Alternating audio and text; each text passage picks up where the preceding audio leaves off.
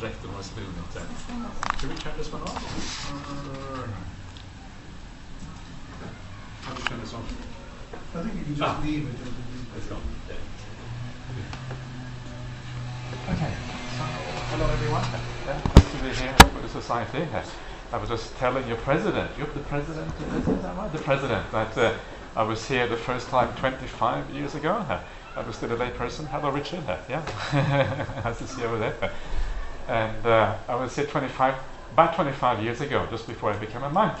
So this is one of the places I found my inspiration for the monastic life. Yeah, so I actually owe a little bit to the Buddha Society, so I guess now I'm back here to pay off my debts, perhaps, of gratitude. Because I remember what happened was that I was actually thinking, I've been thinking for a while about monastic life for a few years. I've been to Japan, I've been around to a few places. And I thought, well, I'm living in the UK, my parents were living in the UK, my parents were these very Anglophile people, I lived in the UK for 27 years. So I was already here, and so I thought, maybe there are some good Buddhist monasteries in the UK. Where do I start? How do I find out? So I got out the white pages, got B-U-D-D, and there, lo and behold, was the Buddha Society of London. So I called up the Buddha Society and said, where are the monasteries? And I said, well, you have two options, Amaravati or Chithurst. Yeah? Chithurst was closer to where I lived, so I went there, and that is how my monastic life started.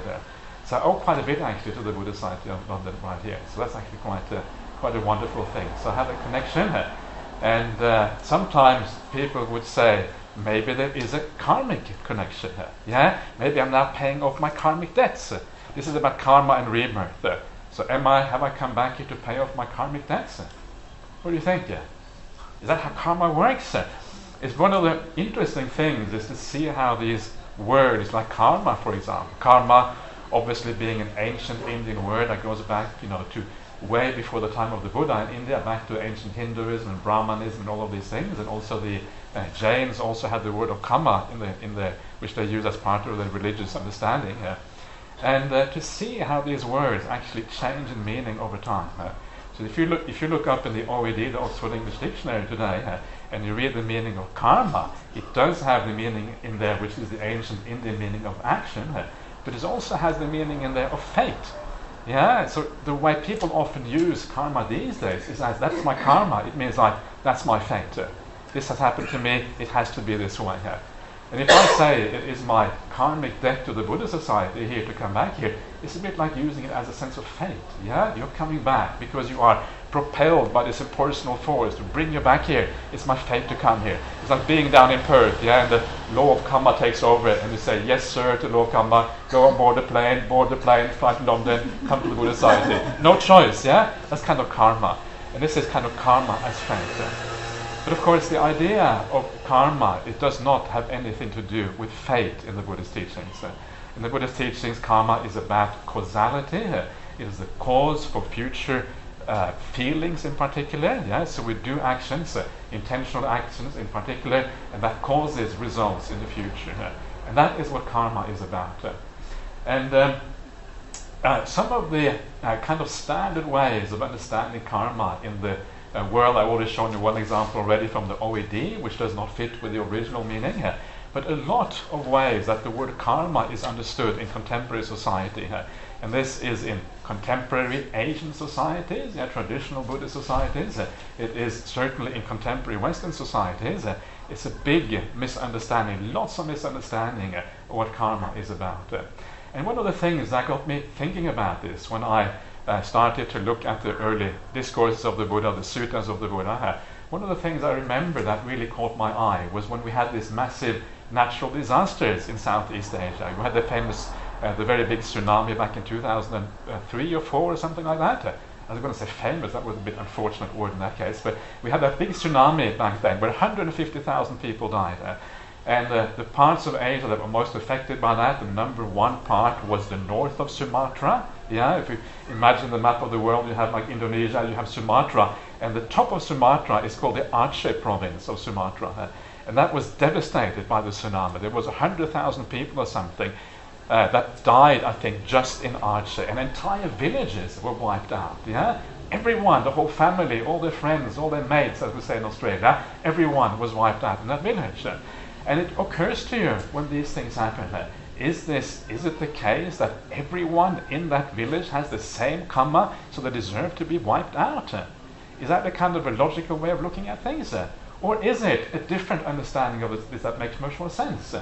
If you ask someone coming from a traditional Buddhist background, the general understanding is that everyone in that village, the mum, dad, the children, the grandparents, and the uncles and aunties, or whoever lives there, the kind of all extended families, everyone had the same Kamma, and they had to die at that particular point. But that, to me, doesn't really make any sense.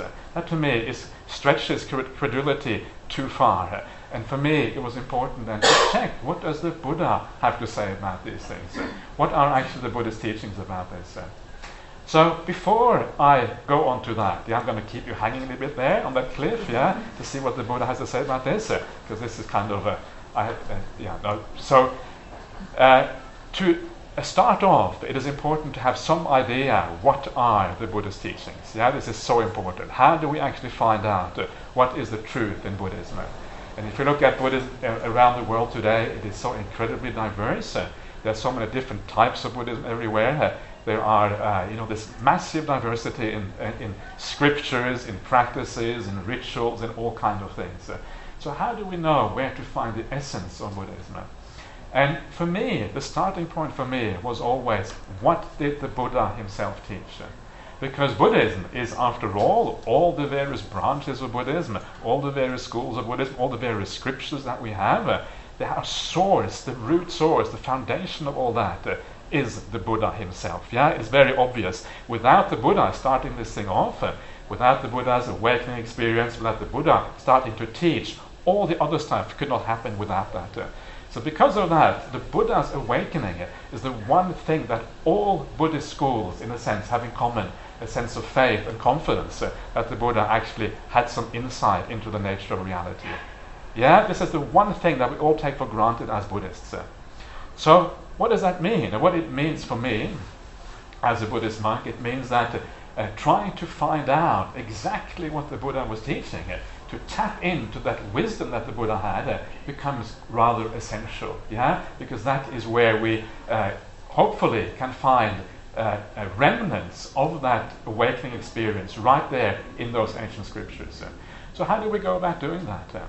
And this is not going to be some kind of, I'm not going to kind of do some kind of PR job for Theravada, Buddhism saying Theravada is better than everything else. This is not what this is about. This is more a general inquiry into how we can find out what are the early Buddhist scriptures. I know the Buddhist society is very diverse. You have members from all kinds of backgrounds, and of course that is in itself very interesting. Is there a way that we can bridge perhaps even some of those, that diversity? What do we have in common in the various Buddhist traditions? And one of the ways of doing this kind of research, to try to go back and find out what early Buddhism is all about, one of the main ways that has been done over the last few decades, it actually started already back in the 19th century. There was an English scholar called Samuel Beal. Have you heard about Samuel Beal? Quite a well-known English scholar. He learned Chinese in the early days, and he read some of the ancient Chinese sutras, and he was one of the first who discovered that actually in the Chinese canon you find some of exactly the same sutras as you find in the Pali canon, and you find also elsewhere, some in Sanskrit, some in Tibetan, some also in other very obscure languages as well. So he was one of the first to discover that, and he said, it is astonishing. Here we have scriptures that have been separated apart in different schools, separated for maybe 2,300 years. One school went to the north of India, then went from the north of India into China later on, got translated into Chinese. This was mostly the Sarvastivadin school and the Dharmaguptaka school of early Buddhism. And of course, other schools went to the south, Theravadan being the main one of those. And from Kashmir, where the Sarvastivadins were, and Gandhara, where the Dharmaguptakas were, to Sri Lanka is about 3,000 kilometers. In those days, when you had to go by foot or you had to go by ox cart is pretty slow. You can't go very far in ox carts. So it takes you a long time to travel 3,000 kilometers. So basically, the separation goes back to the time of Ashoka. Ashoka lived roughly around 2260 BC. So we're talking about roughly 2,300 years ago. So since then, these schools have largely been separated. And then Samuel Beal finds these ancients. Imagine the excitement, Here you are interested in Buddhism, you gather out these ancient Chinese texts, you open them up, you start reading. because he must have been a very good scholar in Chinese languages. Even people who read Chinese today, some of you probably read Chinese, can't read these ancient texts because the Chinese language has changed so much in the intervening time. So he opens these up, and imagine the excitement when one of the first texts that he reads is the Bhikkhu Patimokkha. The Patimokkha is the sequence of rules for monastics, and he looks at the rules in ancient Chinese, compares them to the Pali, compares them to the Sanskrit, and they are virtually identical. After 2,300 years of separation, that is rather astonishing. And it was not just the Patimokkha rules, not just the Vinaya rules that these various schools had in common. It turns out that the suttas, many of the discourses of the Buddha, also exist in parallel in the Chinese as it does in the Pali canon. And after now, about 150 years after Samuel Beale did his pioneering research, we know that essentially the basic suttas that we have in the Pali scriptures, they also exist in Chinese. Some of them exist in Tibetan languages, some of them exist in Sanskrit, some of them exist in really obscure languages. Uyghur, the Uyghurs in northwest China, that's one of the languages. Khotanese, you probably never heard of these languages before. Sogdian, these are Central Asian languages, and suttas exist to the present day in those particular languages. It was quite interesting here. And when you compare them, lo and behold, they are the same suttas. Small differences, of course, because that's what you can expect, with changes happening over 2,300 years. But in essence, the essence of the teachings is basically exactly the same. So this is how you find out about, these things, how you actually go back and find out what are the root teachings of the Buddha. Those teachings that exist in common across these vast geographical and time scales, these teachings are basically the most likely to be the common source of the Buddhist teachings. So to make a long story short, because the story is very long, of course, and I don't even know the whole story, there's no fragments, nobody knows the whole story, that's the reality of it. But to make to say it in brief, essentially, if you want to know what the teachings of the Buddha are, the four Nikayas found in the Pali Canon are very close. The equivalent agamas found in Chinese, equivalent suttas found in the Tibetan tradition, that is the core, that is the essence of what the Buddha's teachings are. Why? Because they exist in all the various traditions. So this is how you start out your monastic life. Yes, the first 15 years, all you do is study these various texts. You really mess up your head badly. Meditation, you throw it out the window because you want to find out what the teachings of the Buddha are, first of all. You think that's true? It's a little bit true. If you study too much, sometimes you kind of end up going too far. There's always this balance in monastic life between study and practice. But very interesting. And all of this ended up with a book that I published with a very good friend of mine called Ajahn Sujata. Have you heard about Ajahn Sujata? Some of you have heard about Ajahn Sujata, He's also quite a prolific scholar, has written many books on Buddhism. And we published a book together called The Authenticity of the Early Buddhist Texts. So if you have read that one, have you read it? No? Yes, you have read it. Okay, Richard has read it. Okay, right. So if you're interested in these things, go online, look up The Authenticity of the Early Buddhist Texts. You can look at my name. My name is Brahm, like an Ajahn Brahm. Muslim Ali on the end. Brahm Ali, easy to remember, right? And then you have Ajahn Sujato, so the two come right together. So look it up. It was published, just I have to brag a little bit, it was published by the Oxford Centre for Buddhist Studies, in which Richard Gombrich is kind of the lead the head man, if you like, of that grouping here. So it has a fairly good, if you like, reference because of that. But anyway, so now once we have established what the suttas are, what does this mean as far as Kamma is concerned? If we go back to this idea that all the people in this little village were all kind of wiped out by the tsunami, how can we explain this in a rational way? Does it really make sense to look at this as Kamma? And I say no. And this starts out with one thing. One of the first things you can see in the suttas. Actually see a lot of things from the very start. But one of the things that is very obvious, one of the things the Buddha says, that everything we experienced is not caused by actions in the past. If everything we experience is caused by actions of the past, that means that Kamma is everything. Kamma is not everything here. which means that many of the things that people experience in their ordinary lives, you experience, I don't know, maybe you lose your job, or someone in your family dies, or they get very sick, or all of these kind of traumas that we have to go through in life, which is part and parcel of life. A lot of that has got nothing to do with karma. It has to do with basically the circumstances. You're reborn as a human. What do you expect? If you're born as a human, this is what you can expect. This is what actually it means. So everything is not based on karma. This is one of the things the Buddha says. It actually says that if it was that way, the spiritual life would not be possible as a consequence of that, because things would already be locked in. There would be like a fate, in a sense, locked in by past conditions, and there would be no way of getting out of that. So this is one of the first things that you realize when you read the sutras, and that already is very useful. One of the things that happen to you as a Buddhist monk, these are some of the secrets of monastic life. Do you know the secrets of monastic life? I'll tell you some of the secrets of monastic life. So this is just to make it a bit more interesting here. So one of the things that happen, it's actually not a secret at all, I'm just messing around. So one of the things that happen to you as a Buddhist monk, people always ask you for advice, especially if you are from a traditional Buddhist country. The people who used to advise people in traditional Buddhist countries were the monastics. The monastics were the psychologists, they were the doctors, they were the teachers. They had a very broad range of responsibilities in traditional Asian societies, in Thailand, in Sri Lanka, in Burma, and probably all over the Buddhist world there. So because of that, it's very common. It happens with people from the Western background as well, but more so with people from a traditional Buddhist background. And they come to the monks and they ask you about their problems. My wife has just left me. My husband is cheating on me. What should I do? What did I do in the past to deserve this? This is kind of the standard question you get.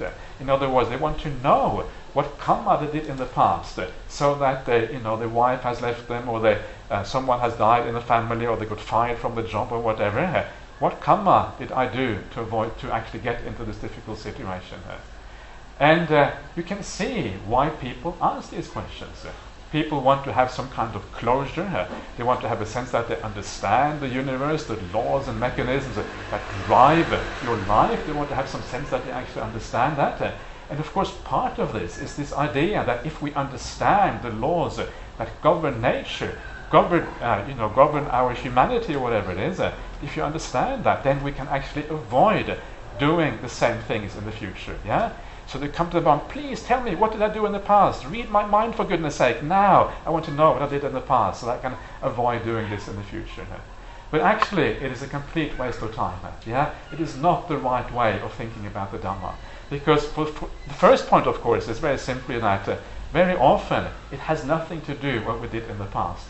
You got reborn as a human being, and when you're reborn as a human being, that's it. Tough luck, you are kind of stuck with it.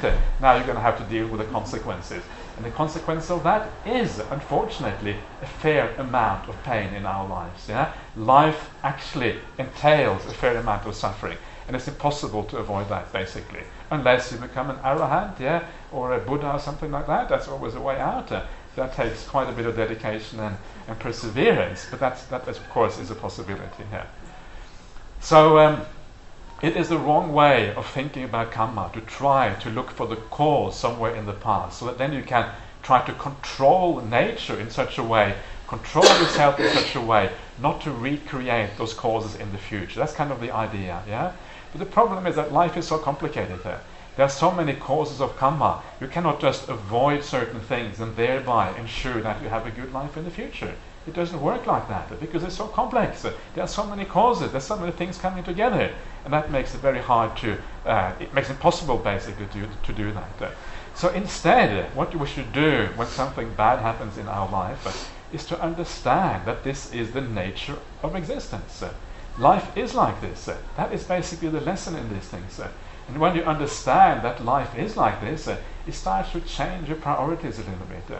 You start to think about existence in a new way. If you think that something has gone wrong, you will look for the solution. If you understand that nothing has actually gone wrong, this is the nature of life, you don't look for the solution in the same place. You look for the solution somewhere else. And that somewhere else, of course, is the spiritual path and the spiritual practice that gradually elevates you, lifts you up, and lifts you out of the quagmire of existence.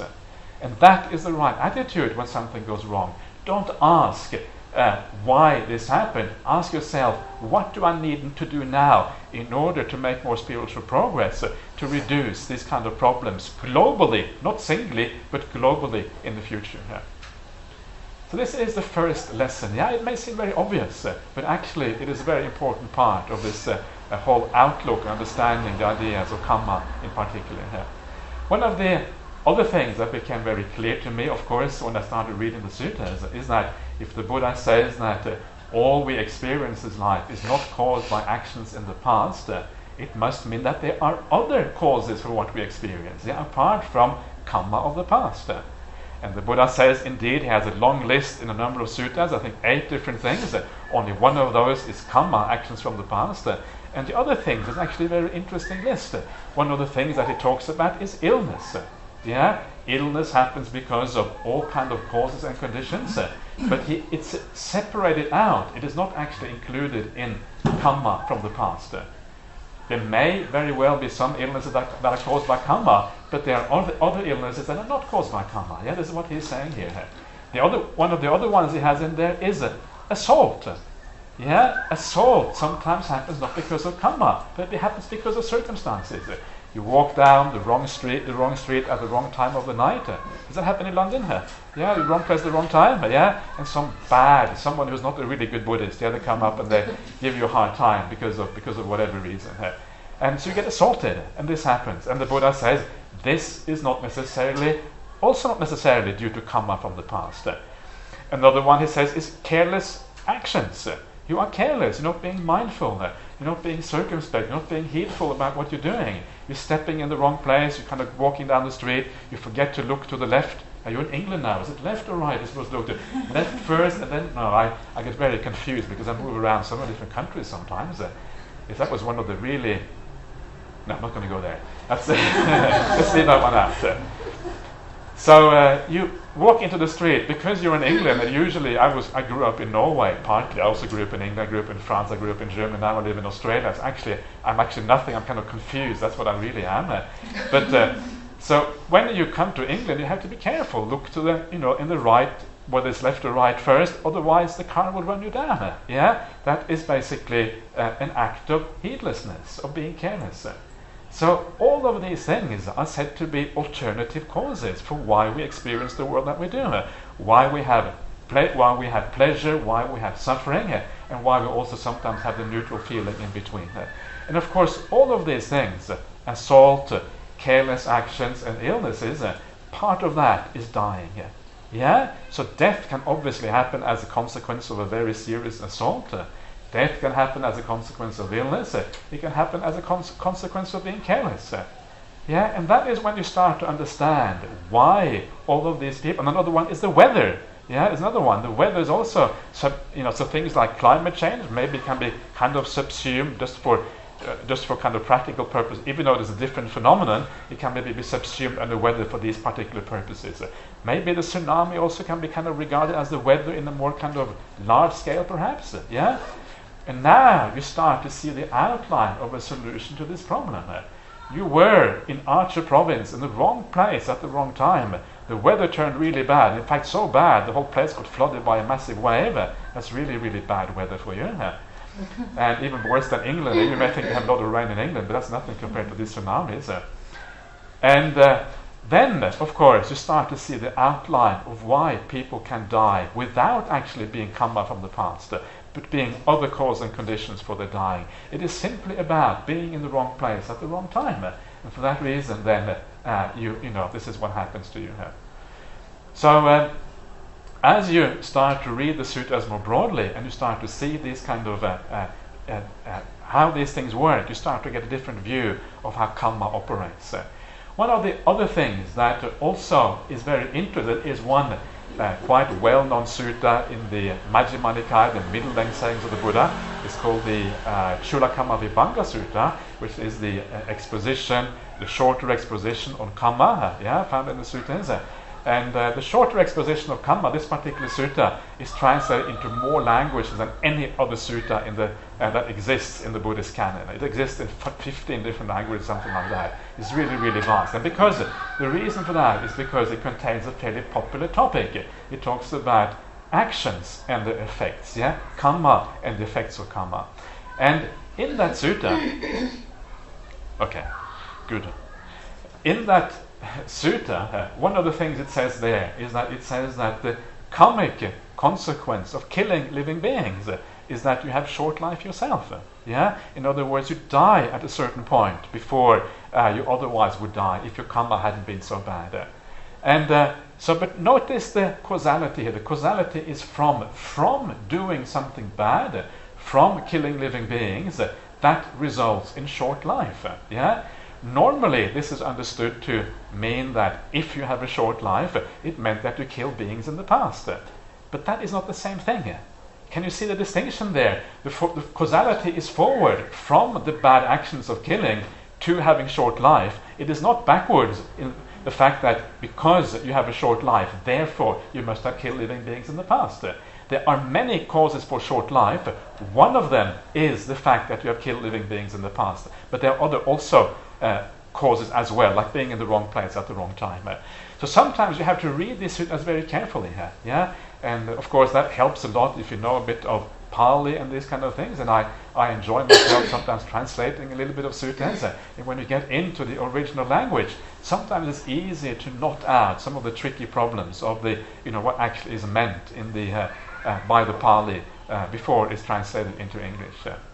So you can see again, you have to read the suttas. You have to know what is there, what comes from the Buddha, and you have to read them carefully to draw out the essence of the information in there. So these are just some ways to kind of look at Kamma, which is kind of uncommon, which is not the way people normally think about Kamma, but I think very useful to make sense of the world in a way that is, in my opinion, more sensible. Yeah, it makes better sense. It fits better with kind of our modern outlook on how things work. And also, it turns out actually to be the word of the Buddha. It's just that our modern ways of thinking about these things are not in accordance with how the Buddha taught these things. So that is the first aspect of Kamma that I want to talk about. Is this interesting? Yeah, it's all right. Yeah, okay, good. Yeah, if I see people yawning at the back, yeah. Please kind of, I don't really want to see that because it puts me off a little bit, so kind of yawning. I'm being I apologize, I'm being silly here.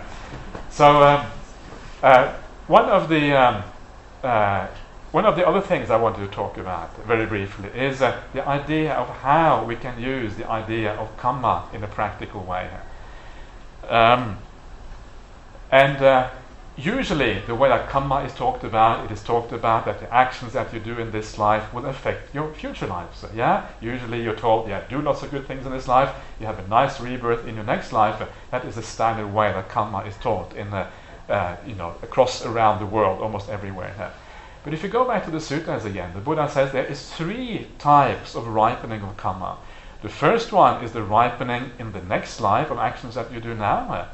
The second one is the ripening in lives beyond your next life. But the first one, and the most interesting one in my opinion, is actions that you do in this life and actually ripen in this very life. Yeah? Because this is something that obviously we can have some insight into, something we can see for ourselves.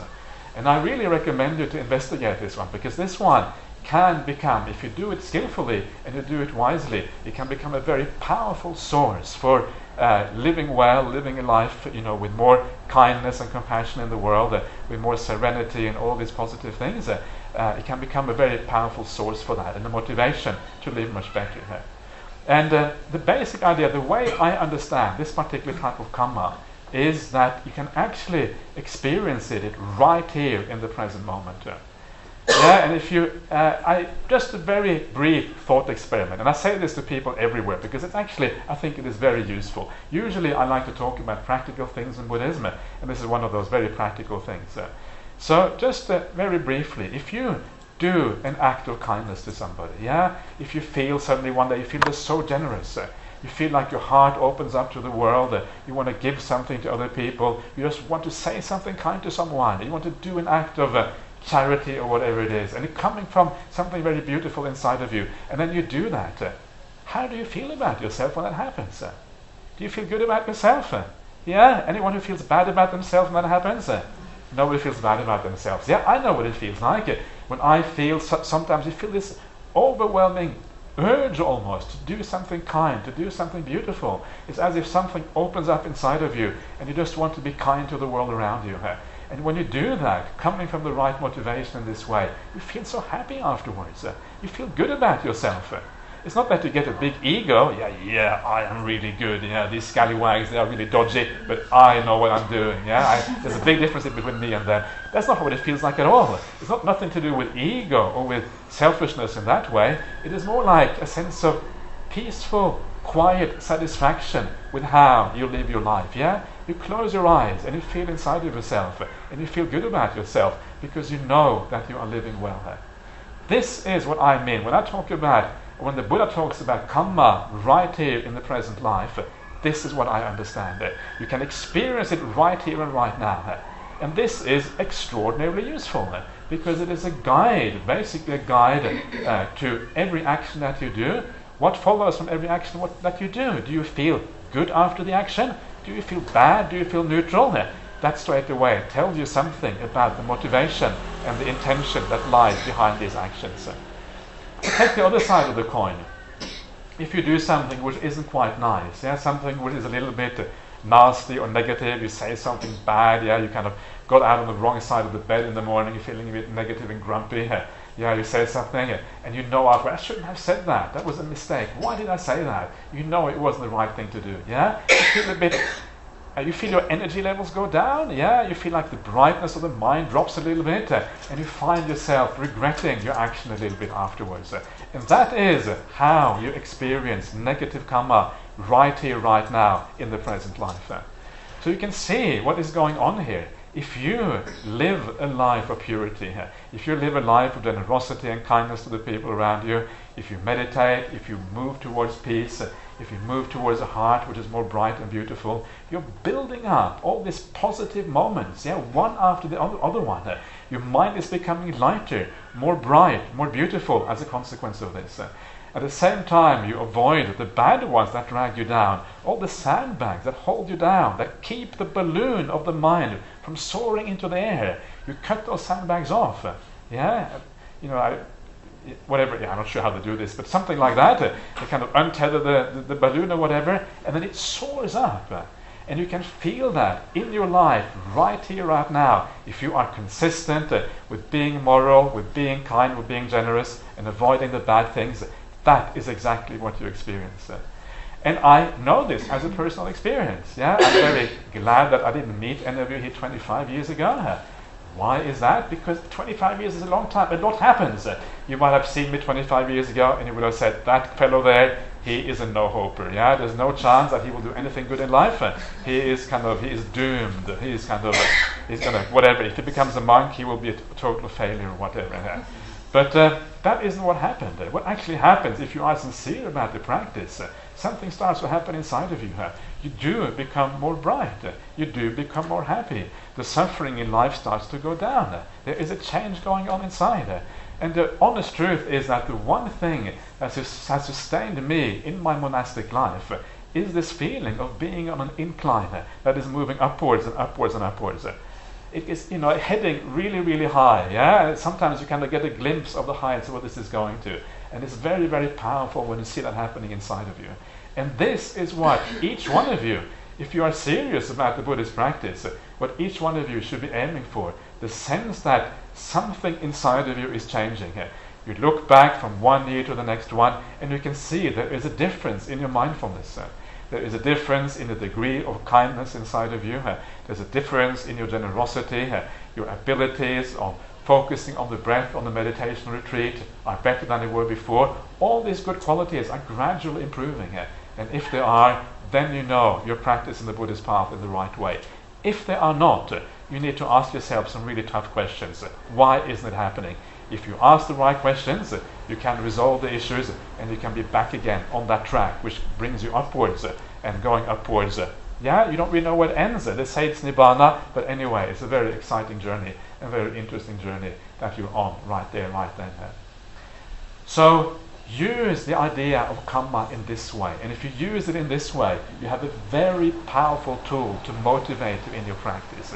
If you see through direct experience that kind actions actually bring you happiness. Bad actions bring you suffering here. And you see the connection between your intention and how you feel about yourself directly in the present moment. It becomes extraordinarily powerful. You become fearful of doing the wrong thing, yeah? Because you know that the only person you're dragging down is yourself. You're kind of, asking for torture in a sense, dragging yourself down, making your own life more miserable. Yeah, and of course, when you see that, you understand the power of these things, the power of intention to drive us in the right direction and head in the right way. So, how long should I speak for? Is there any kind of another 20 minutes? Okay. If you feel like it. No, I'm only talking about Kamma. What about Rebirth? Kamma and Rebirth, yeah. So we have to carry on a little bit. But I'm going to leave Kamma aside for that. If for those of you who are interested, a few years ago we did an online course on Kamma and Rebirth in early Buddhism. It's available online. I did it with my friend Ajahn. So if you're interested in kind of busting some of the myths in traditional Buddhism about these things, you can check it out online, and you can see if it makes any sense to you. But let's come to Rebirth, because Rebirth in many ways is even more essential, more fundamental to understand than the idea of Kamma. Actually, the two go together. They go hand in hand. It's only when they go hand in hand that actually these things become very powerful. And why do I say that Rebirth is so powerful? And one of the reasons why it is so important, and this is really the first starting point. Whether you believe in rebirth or not is a secondary matter. But the starting point is to find out, what did the Buddha say about this? That is always what I go back to. So when you read the suttas, the early discourse I was talking about before, and you read these things, and after a while you start to realize that if there are a few things we can almost be absolutely certain the Buddha must have taught. And the reason we can be certain about that is because it is found everywhere. We can be absolutely sure that the Buddha taught morality. There's no doubt about that. We can be absolutely sure he taught meditation practice, because it's found everywhere in the suttas. We can be sure he taught rebirth, because that too is found everywhere in the suttas. If there's anything we can say anything about, it is rebirth. Just as important as sila, as morality, as meditation, and many of these other things. That is how important it is. It is everywhere across the suttas, found in all kinds of different contexts. When the Buddha says that somebody has become awake and has become an arahant and reached the end of the path, what does that person know? Well, they know that I finished the path, but it doesn't say all that much. Done is what should be done. Katang karaniyang, that doesn't say that much. The one thing that they know, the one insight the arahant has, is what? They have made an end of rebirth. And that is expressed in different ways. If you take away rebirth, what you are doing, you're taking away the very end point of what awakening is in the Buddhist teachings. You have to rephrase it completely, recreate Buddhism in your own mind. And this is why, if you read some of the books, I'm not going to mention any names, but if you read some of the books of some of the modern teachers, that's what they do. They take out rebirth and think, cheapest, okay, rebirth isn't here. What does that mean? It means that we have to change this, we have to change that, awakening becomes something else. The idea of dependent origination becomes different, Everything becomes different, because you take out one of the central pillars of the right view that supports the whole edifice of Buddhism. You take that out, the whole thing's come crumbling down. And what you have to do is rewrite Buddhism from scratch. And if you read some of those books, that's essentially what they're doing. They're rewriting Buddhism from scratch. So what are we going to do? Are we going to kind of listen to some of these modern interpreters? Or are we going to go back to the word of the Buddha and see what the Buddha had to say about these things? I say, let's at least look at what the Buddha had to say about this. So, as an example, one of the things that people are not aware of is that rebirth is found in each one of the four noble truths. First noble truth is a noble truth of suffering. The noble truth of suffering is defined as starting off, first of all, birth is suffering. Then you have old age is suffering, illness suffering, death is suffering, being separated from what you like is suffering, being united with it, what you don't like is suffering. And then ultimately the five aggregates, that's a terrible word, the five factors of personality, the five khandhas are subject to grasping, to clinging, to taking up. These are what suffering is in brief. But you will notice that the very first one is birth. Yeah, so what does that mean? And now you have to be very careful. So suffering is the thing that we are supposed to eliminate in Buddhism. So if birth is suffering, it cannot mean the birth that we've already had, because that's already finished. We can't eliminate the birth we've already been through. So it cannot refer to the birth in this life, nor can it refer to birth in past lives. The only birth that this can refer to is birth in future lives. So right there at the very beginning of the Four Noble Truths, birth is suffering actually is a reference to rebirth. It has to be, because that is the only suffering you can eliminate as far as birth is concerned. Yeah, so this is already quite interesting, isn't it? It took me 20 years to figure this out. I was reading it again and thought, wait a minute, okay, this must mean something else. This is how long it takes sometimes, because you actually have to reflect on these things, to draw out the meaning of these things. That is Noble Truth number one. The second Noble Truth is much more easy, because the second Noble Truth says that the cause of suffering is craving, tanha in the Pali language, and that tanha is qualified as the pono bhavika tanha. Pono bhavika means re-existence, it means rebirth. Yeah? So it is the craving that leads to rebirth, is the craving that actually is talked about in the second Noble Truth. So rebirth again.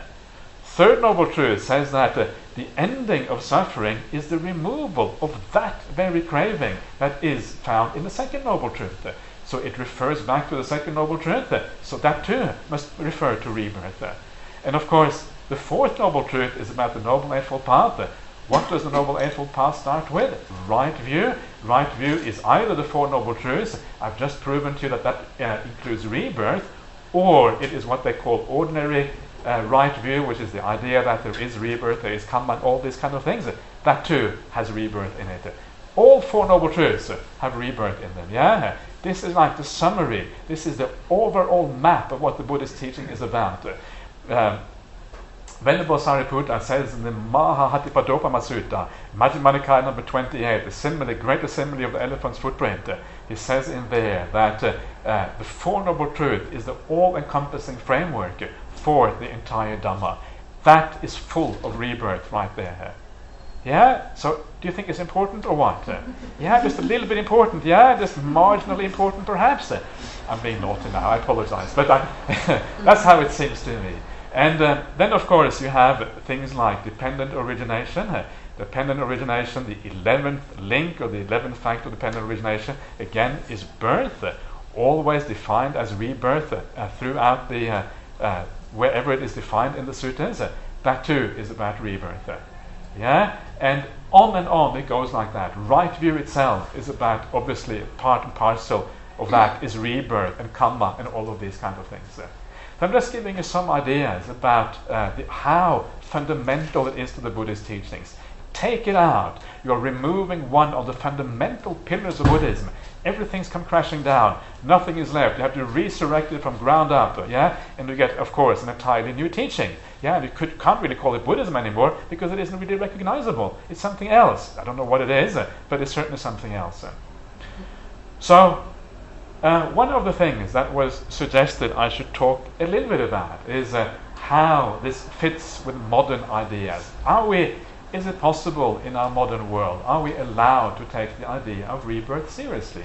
Very often you hear the argument that, according to modern science, the world is basically, you have the philosophy of physicalism or materialism, that the entire world is basically built up of physical components acting together through the laws of nature, and that there is no room there for the mind or for consciousness. Consciousness is like a byproduct of material phenomena. And of course, if that is the case, then rebirth becomes impossible. But what is interesting, if you start to read some of the literature about some of the things that have been coming out very recently from not only from kind of alternative science but also from mainstream science, there is a greater and greater acceptance for bringing consciousness back into science again.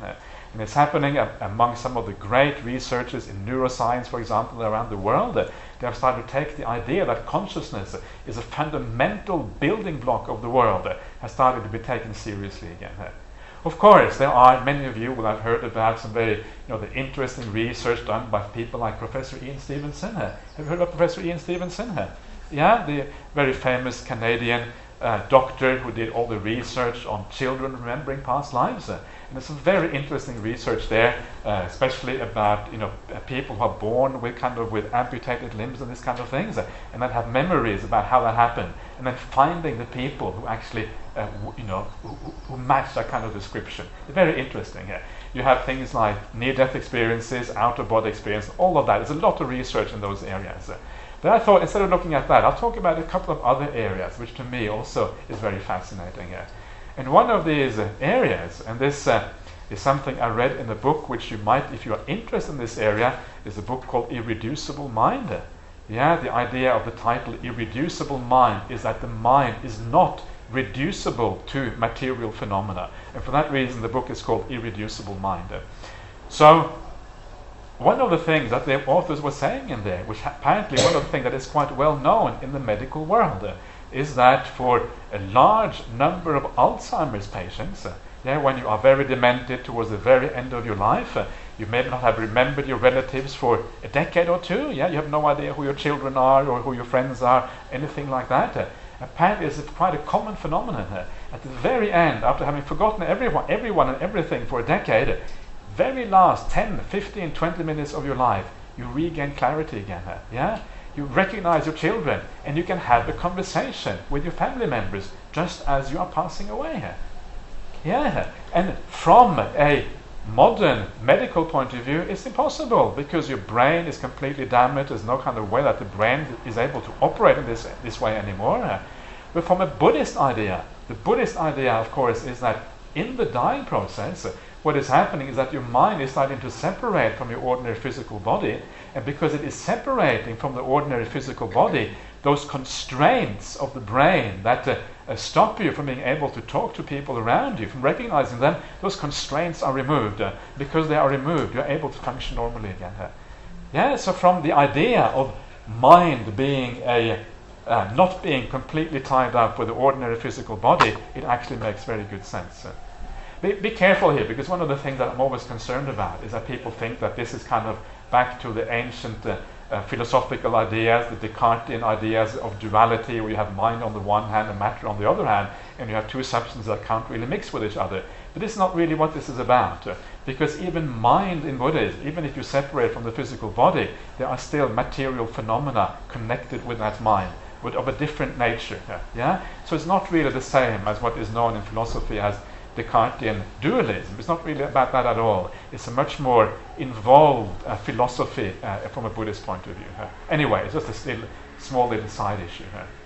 This is one of these little things that we see in modern science, has been which is very interesting and very hard to explain.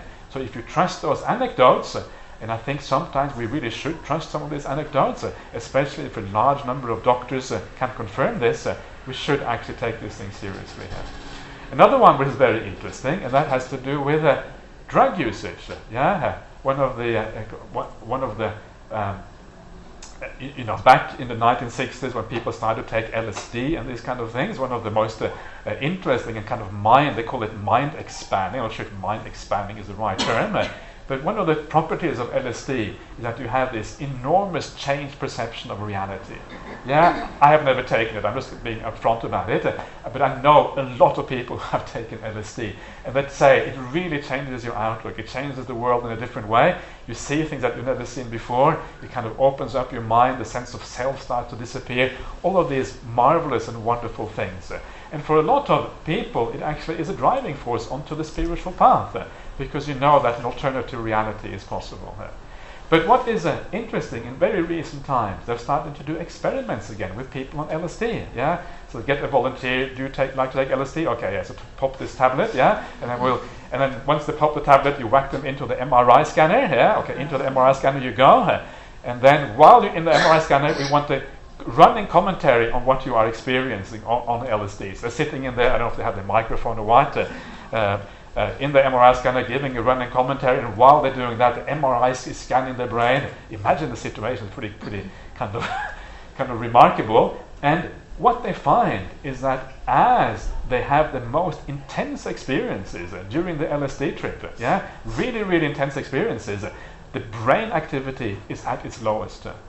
So it is an opposite correlation between the brain activity and the experience that you're having. And again, it goes against all scientific theory. So according to all scientific theory, if you experience a lot, there should also be a lot of brain activity. Actually, there's an inverse correlation, it seems, between your experienced reality in terms of how vivid it is and how much you're experiencing, and the amount of brain activity. Yeah, fascinating. Would you anyone like to volunteer for this experiment, sir? Yeah, a bit of LSD would be cool, wouldn't it? Yeah. Actually, I should. This is terrible. I'm a Buddhist monk. I'm supposed not to tell these kind of things at all. Don't do LSD. Forget what I just said now. It's a bad thing to do. It's not usually very helpful. Usually what happens is that people who do LSD, it doesn't take long before they realize it's very limited what these things can do for you. And really, the real experience are to be had in meditation practice. Yeah? I want to make that absolutely clear. Far more interesting, far more powerful in meditation than on LSD. They all actually say that. Actually, I'm not lying about that at all. So, especially for those of you who live in countries where taking drugs is really kind of serious, please don't do that. Anyway, so that is the idea again. A kind of nice little modern experiment that shows you again the possibility that mind and matter actually often are two fairly separate phenomena. The third thing that is very interesting is something that you see now more and more in physics. The idea of quantum physics. I'm no expert in this. I can only give you a very superficial view. But what we seem to know more and the more experiments that seem to be confirming this, that consciousness is necessary for the quantum phenomena to, you have the famous Schrodinger's cat thing. Consciousness is actually necessary as part of the thing to collapse the Schrödinger wave equation, whatever that means. So to have an outcome, for things to happen according to quantum mechanics, you have to have consciousness. And one of the interesting things, and probably nobody here knows about this, back in 2005 there was a leader article in Nature magazine.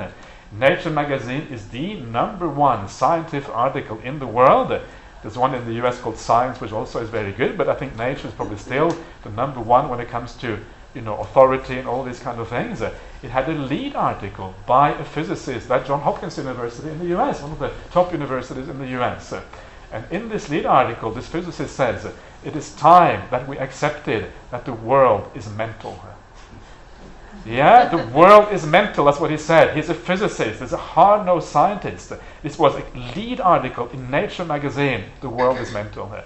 And this happened in 2005. And since then, this is what they say, I'm no expert again, since then, experiments have only strengthened that idea that the world is mental. Consciousness is a fundamental aspect of reality, without which reality actually couldn't even exist, because the Schrödinger wave equation needs to collapse for phenomena to manifest. So a fundamental aspect of existence is consciousness, according to modern physics. So very exciting times. And so what you are seeing now, gradually the physicists are starting to come out of the closet. They've been very careful, been very afraid of saying things that might get them kicked out of the good company of the fellow physicists. But gradually there is a change happening. Neuroscientists, who understand that actually we're not able to explain the mind fully based on physical phenomena in the brain alone. There's a very famous American neuroscientist called Christoph Koch, and he basically is one of the people who has interest in the idea called panpsychism. And panpsychism is the idea that consciousness is one of the fundamental aspects of reality, just as matter and the forces of nature are. I'm not saying panpsychism is the right way of looking at reality, but I'm saying that there is a change, there is what we call a paradigm shift happening in science. People are moving from the old paradigm of leaving consciousness out and now bringing it into mainstream science.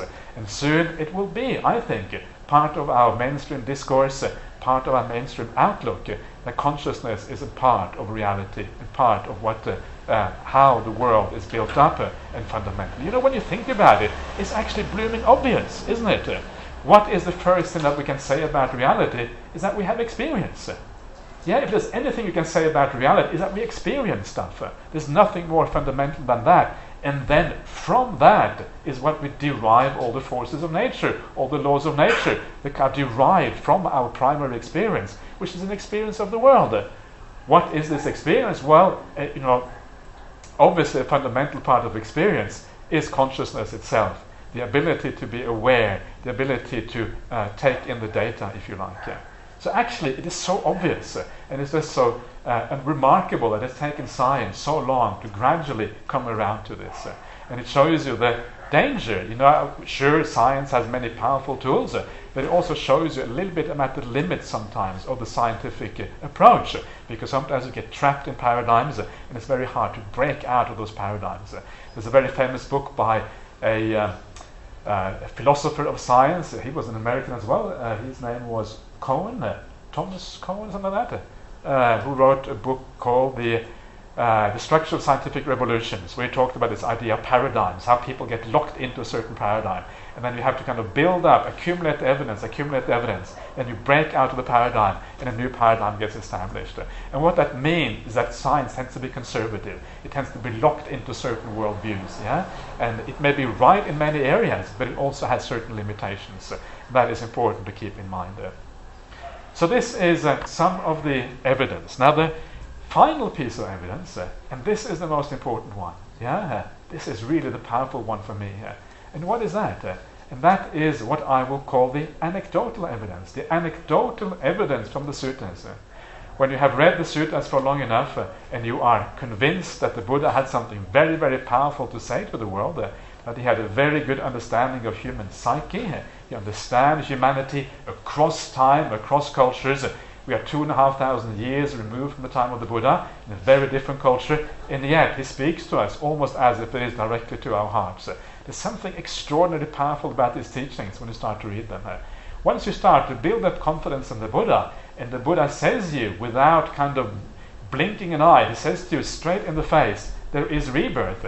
I have seen that there is rebirth. How can I not take it seriously? This to me is what I would call anecdotal evidence of the highest order.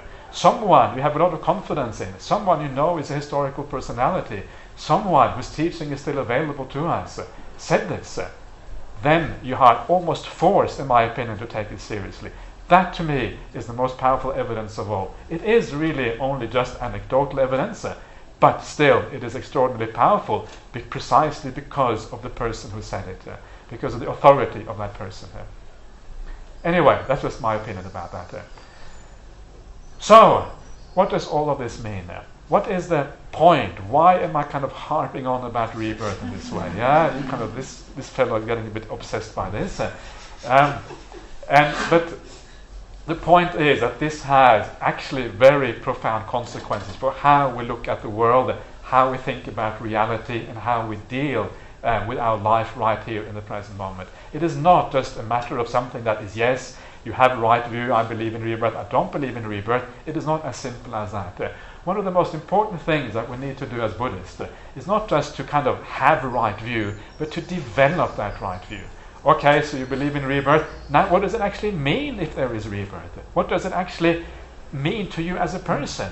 Does it, what are the consequences of this? Well, if I'm going to get reborn again and again and again, wait a minute, I already had one life, I'm going to have another one doing exactly the same thing. Do I really want to do that? Maybe this is not such a good idea.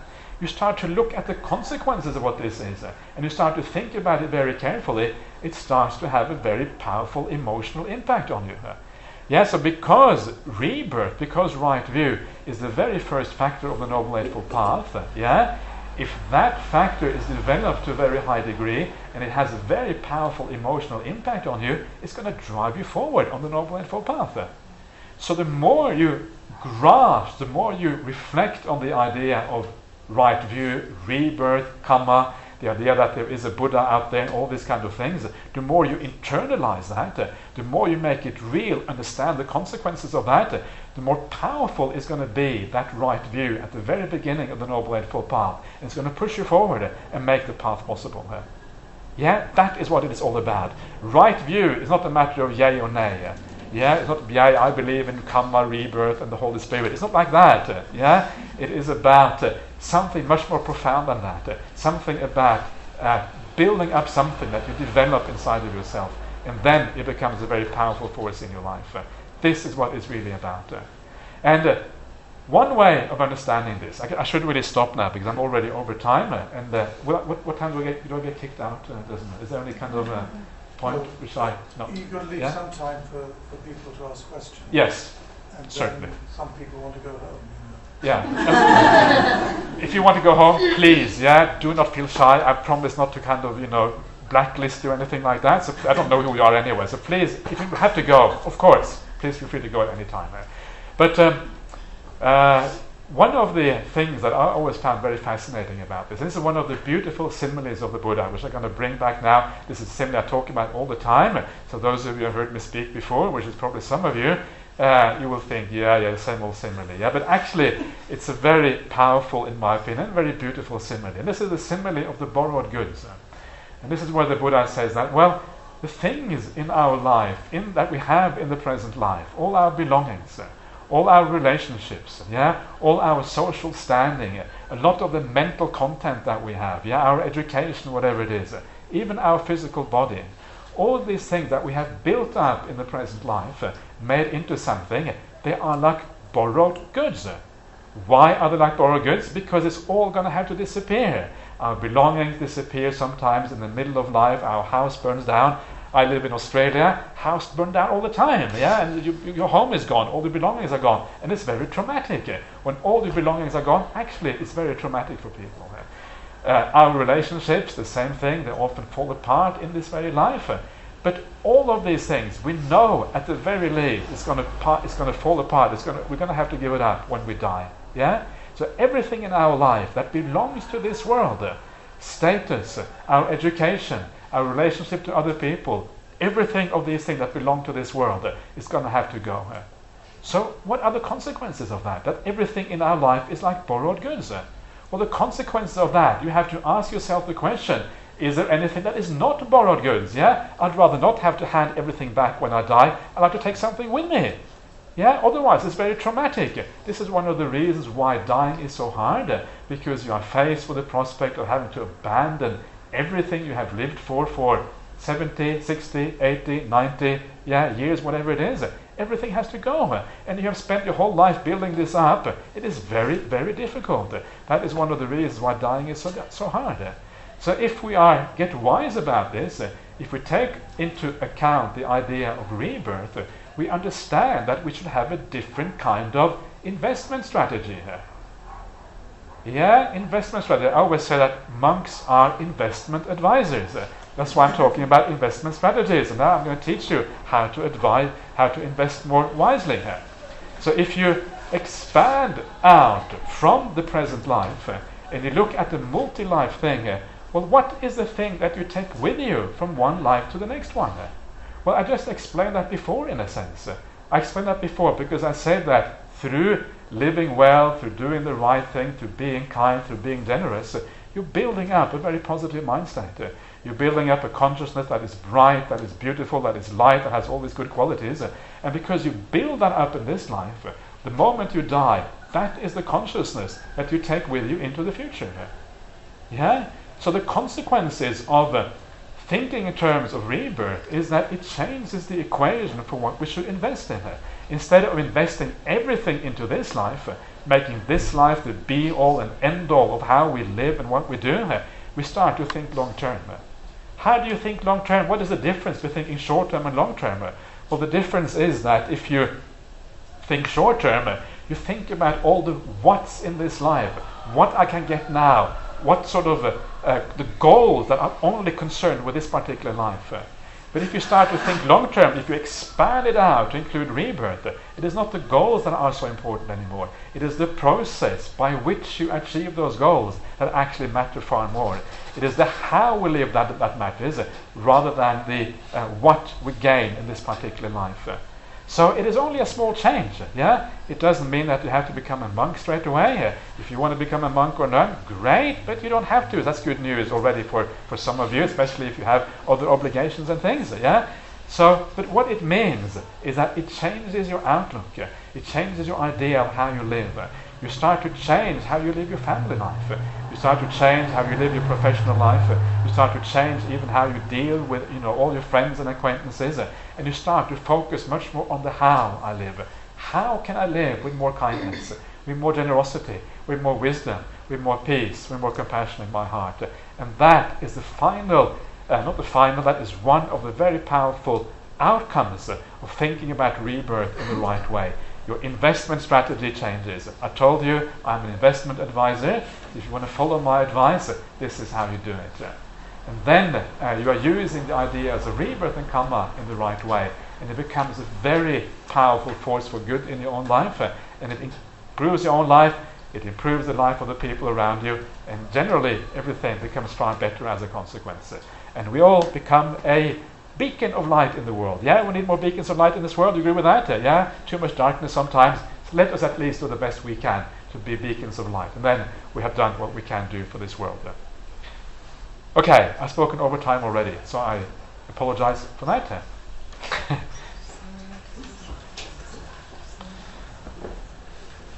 So, you are now welcome to ask any questions you like, to make comments or whatever else. We can start in the back there, please. Yeah, if I may, thank you very much for your talk, which I enjoyed very much and I found very helpful and useful. On the topic of rebirth, I think one of the aspects about rebirth, and one of the things about rebirth that I've always struggled a little bit with was that in some way I found it hard to reconcile the idea of rebirth with the teaching of not self. Yeah. Namely, who or what is reborn? Yeah. If this perception or this feeling that we all share that there's something fixed and not subject to this condition rising all the time, and which we refer to as ourselves, basically me, myself, and I. If this is an illusion, then how come that this illusion then becomes true when I die and goes on to another life? So that's something that kind of doesn't sit squarely with me. Probably because of the superficiality. Sure. Okay, yeah, please. Connected to that very quickly, and then I'll is that I forget now, I apologize, which discourse of the Buddha it was, but there was one particular discourse in which he was asked by someone, as is often the case in these discourses, whether the Tathagata would exist after death, and he refused to answer. Now, again, the question arises, why would he refuse to answer? Why wouldn't he just say, well, of course, because there is rebirth? Like a straightforward answer wasn't provided, and maybe there was a reason for that. There are some very good reasons for that, and I can explain them to you if you like, because this is, what we do as monks. We kind of get professional about this kind of stuff. So I probably maybe I can answer it. I can at least answer it from my point of view, and then you can see whether you're satisfied or not. So, but the first one is the idea of how can rebirth happen without a soul or a self that actually goes across. This is the first thing you're asking. How come we don't have a soul, and then suddenly when you, as you said, you get reborn, then somehow it materialized, enabled you to get reborn in the future life. But that is not what is happening. This is actually not what is going on, because in one sense, the movement from one life to the next one is actually exactly the same as the movement you have in this very life right now. So what is happening in this very life? Who are you now compared to who you were 10 years ago, 20 years ago? Are you the same or are you different? Bit of both, a bit of the same, bit of different. If you look yourself in the mirror, you look different, but you can also recognize yourself to some extent. Your mental content, there's some similarity and some difference. There's some memories that are still there, that kind of were there already at that time. So there's both similarity, both continuity and change happening at the same time. And it's exactly the same thing that happens in the rebirth process. There's no difference. After all, it is your mind that carries on. Your mind is the majority of what you are now. That stream of consciousness that you call the mind right now is also the same stream that happens and continues after you pass away and continues in the future life. So there is no problem there. It's just that the mind, the stream of consciousness, is a self-perpetuating phenomenon, which is perpetuated through craving itself. And because it is self-perpetuating, there's no need for a essential essence that is the real you to carry it on from one life to the next one. And this is very profound, because this is exactly what is one of the insights of the Buddha. If you want to read an interesting sutta, you sound like you're interested in the suttas. I would recommend you go to the the Samyutta Nikaya, the Collected Discourse of the Buddha, go to the Nidana Samyutta, the 12th Samyutta. In the Synodic Discourse number 15 is called the Kachanagota Sutta, and it is precisely a sutta about this, how the Buddha's vision of dependent arising is the middle way between eternalism. That's what you're talking about, the self going on is eternalism. It's the middle way between eternalism on the one side and annihilationism on the other side, which is basically the fact that, or the idea that you die. When you die, you pass away and you're gone forever. Yeah, that is exactly what that sutta is about. So it shows you how this actually works. It is quite, it's a profound sutta, and when you read it, you may not be able to draw out all the implications of the suttas, but you will find good commentaries available on that sutta if you're interested. It's a very famous sutta, and one of the suttas that had been the source for so much discussion in Buddhism since the time of Nagarjuna, going back, they discussed this particular sutta precisely because it had a very interesting and profound message.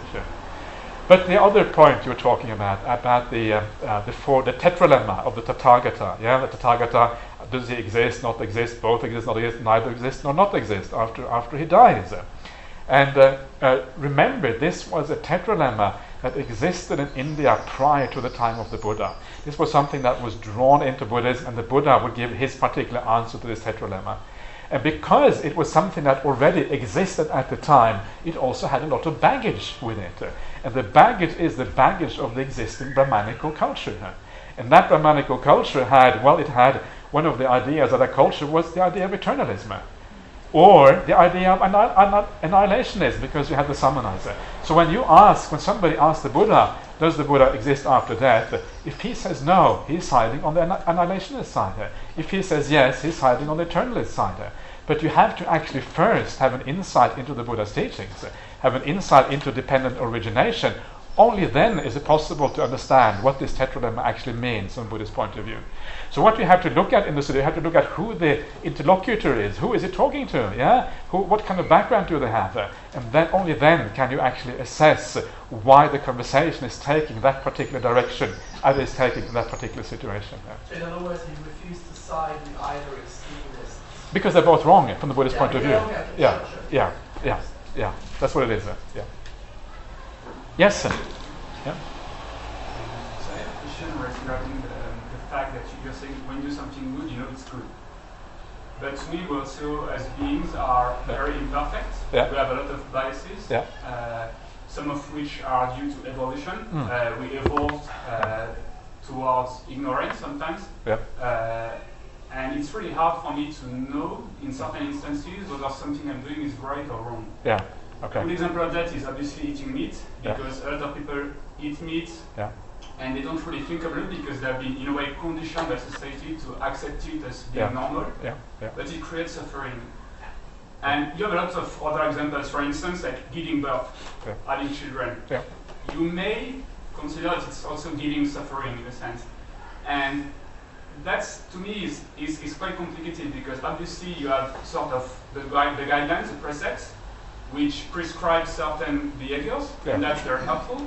But in other instances, it's really hard to make certain decisions because you're never sure whether it's your conditioning or your biases speaking, or is it coming from some kind of rational or maybe the heart, I don't know, but what's driving this type of decisions? Okay, sure. So what you have to do is you have to do things gradually, and you have to start to uncover layers inside of yourself because these things happen in layers. There's some actions that are obviously harmful. You feel angry and you want to express that anger outwardly towards somebody else, and you can feel that you're coming from the wrong place. You know this is immoral. You know it straight away. Or you are very greedy. Your parents are getting old and they have a large inheritance. You think euthanasia is becoming available. Now, how can I obviously very immoral because you're coming from greed. So what you do is you start off with the worst things inside of yourself. You look into your heart. How can I be more? There's already a lot to be done already. If you take the most coarse aspect in us, everybody gets angry too often. I get angry sometimes. I feel terrible about it. I still get angry sometimes. Not that often, but sometimes it happens. So what we do, we start with those things. And as you start, and eliminating anger isn't that difficult. It may sound difficult, but with the right outlook, with the right attention and perspective on other people, you can eliminate a large part of anger in fairly short course of time if you really want to. So you start with that, and as you do that, as the anger gets eliminated, new things come to the surface, new defilements that are lesser defilements. Then you deal with those. And this is one of the things that you find in the suttas. The Buddha always says the training of the mind is a gradual thing. It's like the refining of gold. You don't start refining the most refined things out of the gold. You start with the coarse things, then the middling defilements, then the very refined ones. It's exactly the same thing. And as you do this, you start to uncover your own motivations. The motivations are ultimately what decides whether something is moral or not. What is your motivation for doing something? Is it selfish? Is it anger? Is it delusion? And after a while, you uncover the motivations and you can move gradually towards purity. That is how you do it. Ultimately, it is possible to reach full purity according to Buddhist ideas. But I wanted to also mention very briefly about, because you said about giving birth to a child. Is that bad or is it good? Well, remember, whether you do it or not, they're going to have to be reborn.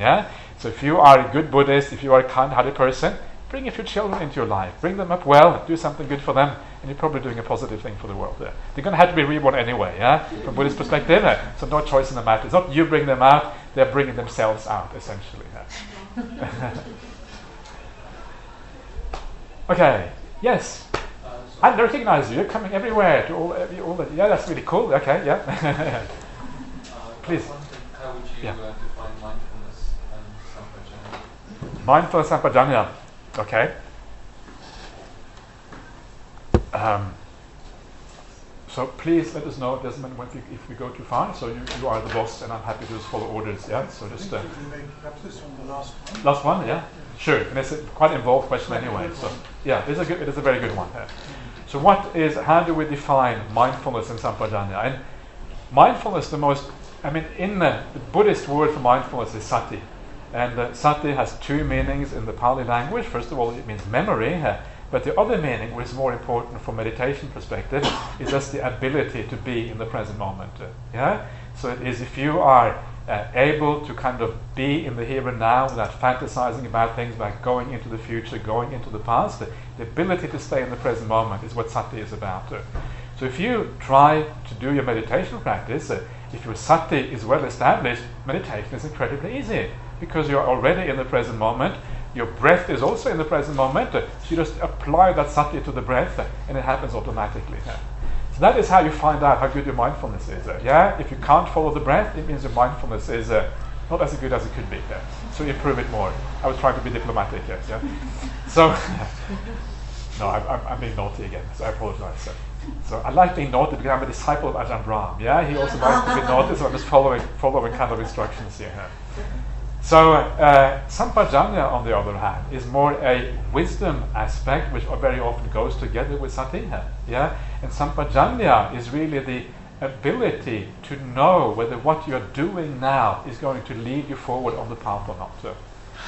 So if you, for example, if you have awareness of the present moment and you can feel that something is starting to give rise to anger inside of you, sampajanya kicks in and tells you, I'm heading in the wrong direction, I'm about to get angry, I need to change my object of awareness, I need to focus in a different way in this particular situation. Sampajanya is what tells you whether what you are doing is purposeful and suitable for the development of the Noble Eightfold Path. Purposeful and suitable for the development of the Noble Eightfold Path. So sampajanya and mindfulness, they have to go hand in hand, because if you have to be mindful to be able to be clear about whether you are doing the right thing or not, then you can change tack and you can move in a different direction. So the two things are kind of two sides of a very kind of important coin in the Buddhist practice. That's the brief answer. Are you happy with that? Yes. Absolutely happy? Yeah? Ecstatic? Yeah? Great. Okay, that is all for tonight. Mr. President, please. Thank you very much indeed. It was a really wonderful talk.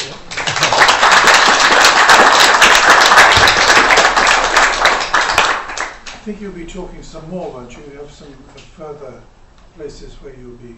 We are going up to the Peak District. Are you doing a retreat? You'll be doing a retreat. Can people come to the retreat? It's already overbooked, I think. Booked out within a week. So, Will you be talking? And after the retreat, we will talk. Yes, you are the boss. Venerable. In Muscle Square.